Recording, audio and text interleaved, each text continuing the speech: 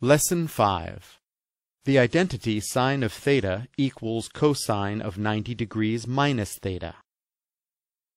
In the last two lessons, you learned the value for trig ratios of some very common angles.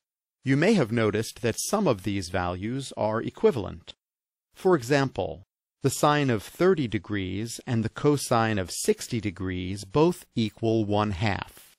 Similarly, the cosine of 30 degrees and the sine of 60 degrees both equal radical 3/2.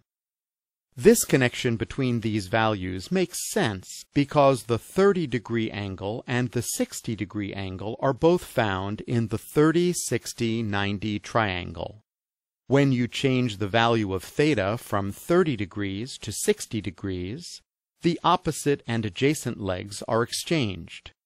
This change causes the values of sine and cosine to be exchanged as well. This connection is expressed in the identity the sine of theta equals the cosine of 90 degrees minus theta. As you may remember, an identity is an equation that remains true for all values of a given variable.